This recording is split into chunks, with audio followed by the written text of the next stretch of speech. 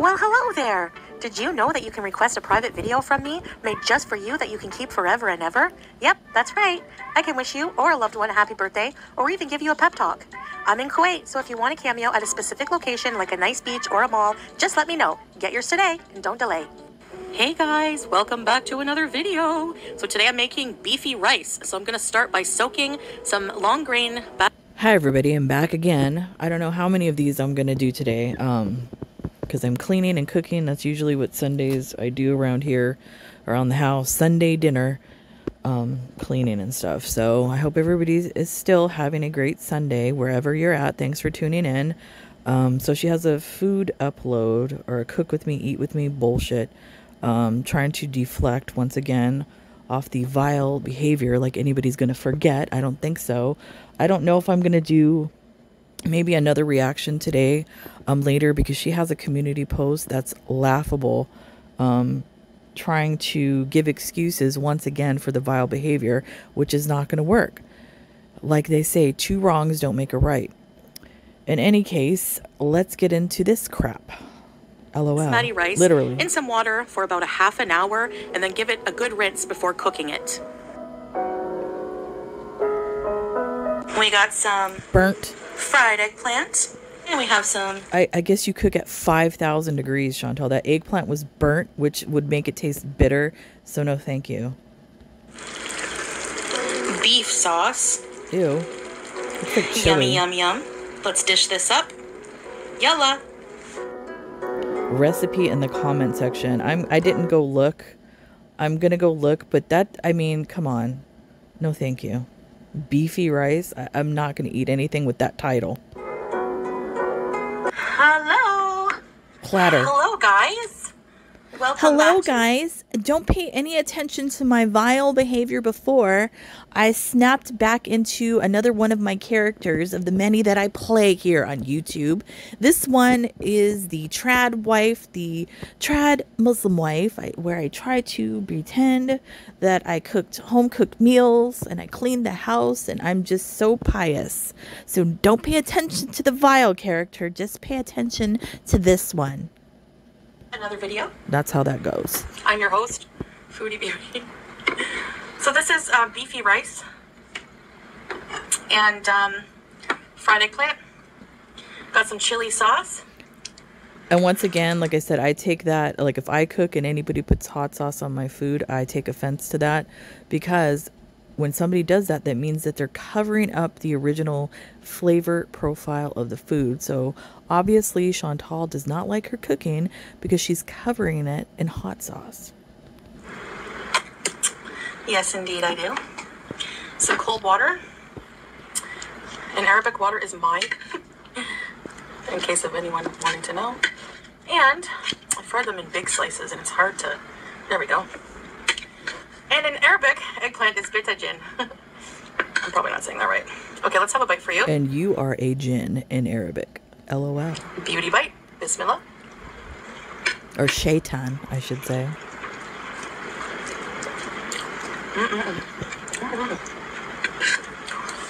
Very, very nice.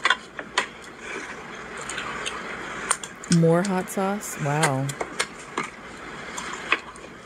So, how I made this is basically... Nobody cares, really, honestly. Now, I watched this already because I had nothing else to do, so I was just watching it. LOL. Notice her eyes. I don't know what it is about her eyeballs. I'm going to zoom in so you could get a closer look. She does this weird rolling of her eyeballs, like at the beginning of this. It's almost lizard-like. It's almost reptilian-like. And if any of you are into the reptilian conspiracy theory, I don't know. That's what she reminds me of. Or possibly a shark on a feeding frenzy when they roll their eyes back in the back of their head. I don't know. There's just something weird going on with her eyeballs. One package of...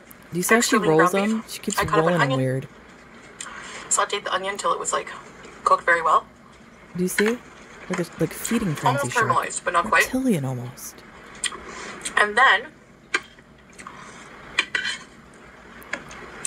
I she keeps doing added it. some tomato paste, curry powder, paprika, cumin, coriander. And yes, if anybody says I'm being petty, I am being petty. Her eyeballs are like irritating me. Beef broth. She'll do it again. So I sauteed some fresh garlic with the onion, beef, and tomato paste. And what else did I put?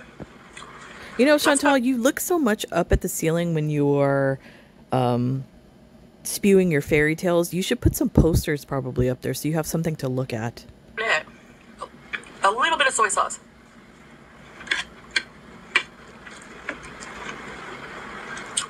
So good. That looks disgusting. No, thank you. Look at, she did it again with her eyes. Look, again with her eyes. Again with her eyes. She keeps, look, again. And that's all she wrote. Again. She keeps rolling her eyes in that weird reptilian way.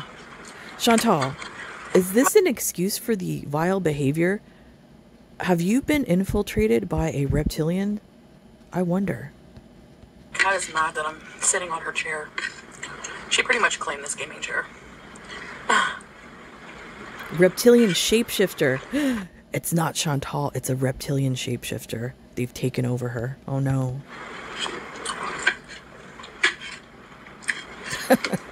I'm just playing. And if you don't know, I'm really into science fiction and a lot of conspiracy theories. Not that I believe a lot of them, but I find it fascinating. So that's why I'm mentioning the reptilian. More hot sauce because it just like disappears in the rice. So sodiums. I wanted to put chickpeas in it as well for some added fiber, but look, rolling eyes again. The type of chickpea cans I bought don't have you have to open it with a can opener, and our can opener. Why don't you buy like dried chickpeas and just boil them yourself? That would make more sense considering you like to eat hummus and things like that. It doesn't make sense to buy the canned crap that's full of sodium. But then again, you're Chantal. That's all you eat is sodium. So bad. Alright. I really have to get one. How don't you have a can opener?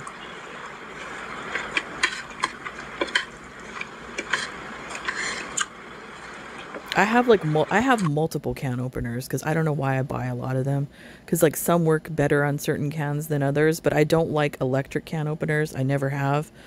Yeah, in case the apocalypse comes, LOL, I want to be able to open my canned goods. And if the electricity's out because the grid got affected, you're not going to be able to use the electric can opener. So, it's the truth.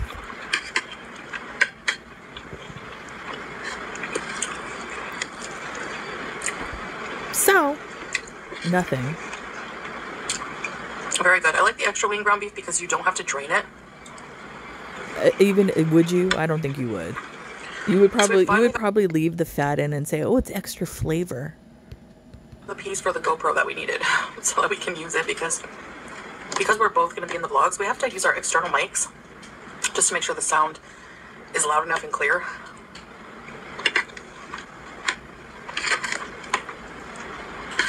So we needed a special accessory for it. For external mics. And we finally found one. They're professionals. They're professionals, and they get their shit off of Temu. Good job. So, and it's winter now. It's actually so cold. What is it? I wonder what the temp is there. What is it? It's 80. It's 80 degrees here in Southern California. Yesterday there was a thing going on in Little Tokyo in downtown Los Angeles that we went to. It was about 83 degrees. It was kind of warm. We had costumes on and stuff. It was fun though. I don't know what the temperature is today, but yesterday was 17 degrees Celsius. That's such a huge contrast to the 50-degree weather in the summer here. That's how it is in California.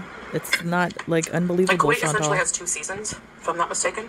Not really. We don't. We have one season here. I mean, although I think it's going to be rainy this year in Southern California. From what I looked at the Farmer's Almanac. They predict like the weather, and I follow some weather channels. I think it's going to be cooler and rainier here, which is not good because near where I live, there's an area called the Portuguese Bend, the Rancho Palos Verdes area. There's like a slow moving landslide, and there's a road over there that kind of connects, let's just say the harbor area, I guess, to Redondo Beach area. Like there's a road over there and it's like falling into the ocean, and I'm honestly believe that if we get a lot of rains this year, that road is going to completely slide into the ocean, as well as some of the homes over there. And there's a historic home actually over there, Vanderlip home, that's he was actually one of the famous people that live in the South Bay. But yeah, I don't know. The weather here in Southern California is usually hot in the summertime, but it's usually, I mean, 70s. Like we rarely get cold out here. It's weird. And the winter is not cold. There's no snow. I love the snow. It's awesome. Sometimes it can go down to like 10 degrees Celsius at night. Well, the desert does get cold. But right now, the weather's perfect. Camping season is opening up. Yeah, out here in the desert, it does get cold. It does sometimes get, like to freezing level. So yeah, it does get cold out here in Southern California in the desert areas. Not near where I'm at because I'm by the beach. It doesn't get that cold. I remember, I think, I was in high school. I can't remember what grade I was in. We actually did get snow flurries here in southern, like the South Bay near the beach area. But yeah, I mean, it rarely gets that cold.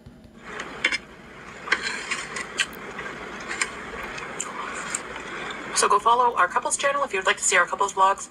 Because we do plan on finally getting around to No thanks. I guess it would be season 4.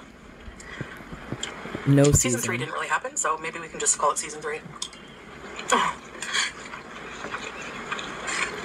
So, I mean, if season 3 actually didn't happen, what makes you think that season 3 part 2, I guess, is gonna happen, Chantal? Because you never follow through with anything. You never accomplish anything, which is sad at 40 years old. That I just don't know. It's sad.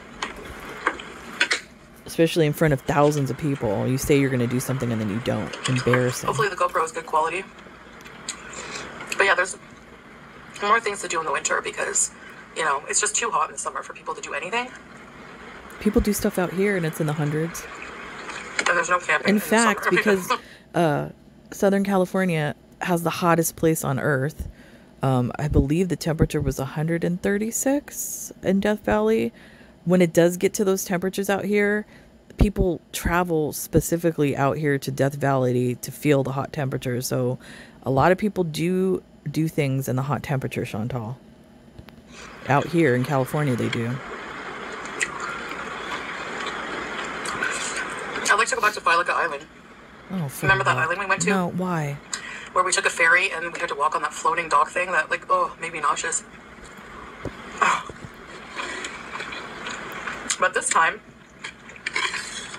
we're either going to rent a car there or get on a ferry with our car.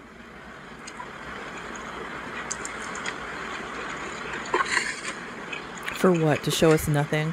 What did you show us the last time? You showed us, I don't know if it was an abandoned boat port. There was like all these rotting boats or something, or a scrapyard.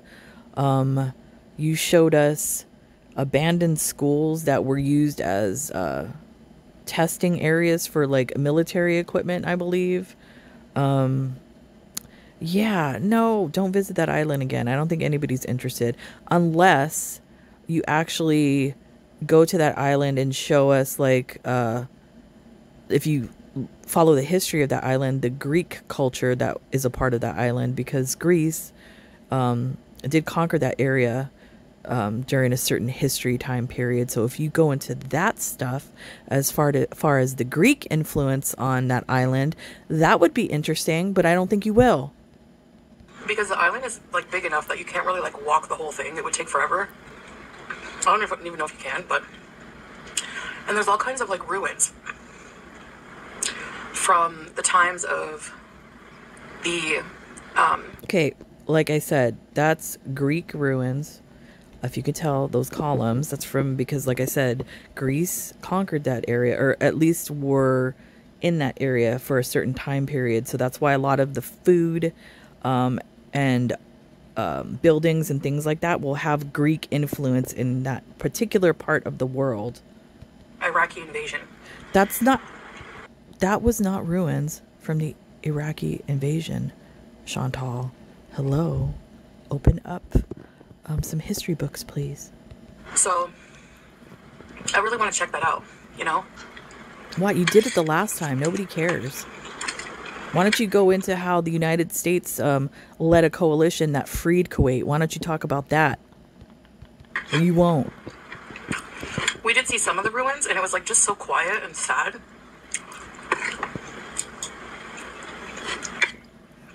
Knowing that, you know, how the buildings were destroyed. How were they destroyed, Chantal? But they were used as testing grounds. It's interesting to go see and learn about it. And winter's the perfect time to go. I'd really like to go back there. And actually, has anybody played the new Call of Duty? I don't know if Salah will play that because he's glitter tits. But my son has been playing it, and it's when they invaded, when Iraq invaded Kuwait and the United States freed them with the coalition. That's what the new Call of Duty is, and it includes, like, he showed me the beginning. Bill Clinton. There's like banners of Bill Clinton in it. Saddam Hussein is in it. So, like, I don't know if like people, because I had a lot of friends because I graduated high school in 1991, so right when all that happened, a lot of my friends ended up fighting in that war. So I'm wondering like if that will cause PTSD for them. But then some of them might enjoy playing it because it'll, you know, give them memories of being over there with the oil fields on fire and everything. I mean, it's a pretty good looking game, really good graphics on it. But I can't wait to see when Grand Theft Auto, the new one, comes out. That's going to be the game in this house. I can guarantee it.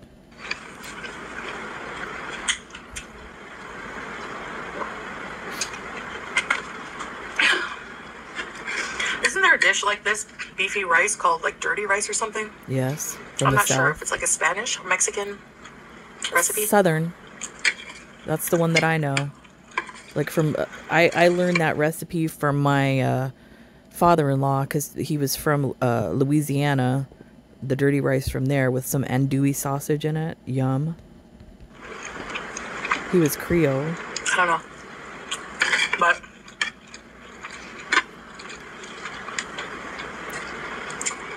I've really been preferring just eating homemade, simple meals like this. Then why did you have fast food the other day? Instead of the fast food That's I normally would order. Like, you just ordered fast food in your vile rage video, Chantal, so what are you talking about? Sure. Once a day before.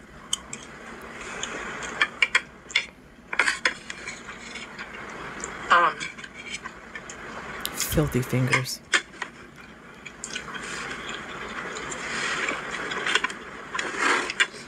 There are times that I overeat. Times? Excuse me. Excuse me, what do you mean there are times that you overeat? You just overate right now. That was like 3 pounds of rice and like 3 pieces of eggplant. What are you talking about? Get out of here. But I'd have to say, at least I didn't have fast food. That's one goal. It doesn't matter. It doesn't matter if you have fast food or home cooked food. If you're cooking crap and you overeat it, it's just the same as eating fast food, Chantal. It doesn't make a difference. You can still make unhealthy food at home. What you just ate, considering you're diabetic, very unhealthy, all that rice. It's going to, carbs turn into sugar in your body. So way to go on spiking your blood sugar once again. Accomplished was